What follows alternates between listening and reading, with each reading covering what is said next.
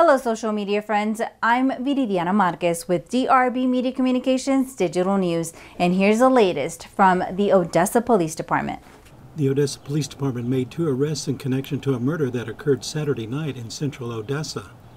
On Saturday, May 16th at approximately 10:10 p.m., Odessa Police and Odessa Fire Rescue responded to the 1100 block of North Jackson Avenue in reference to shots being fired. Officers made contact with a 17-year-old male with a gunshot wound. The victim was transported to a local hospital and later pronounced deceased by medical personnel. Next of kin were notified. The investigation revealed that the 17-year-old male had made contact with the occupants of a black Dodge Nitro. The driver of the Dodge Nitro then shot the 17-year-old male in the upper body before fleeing northbound on Jackson at a high rate of speed. Through the course of the investigation, the subjects were identified as Desmond TUGGLE, 21 years of age, and Destiny Barrera, 20 years of age. Odessa police located both subjects Sunday morning, May 17th in West Odessa.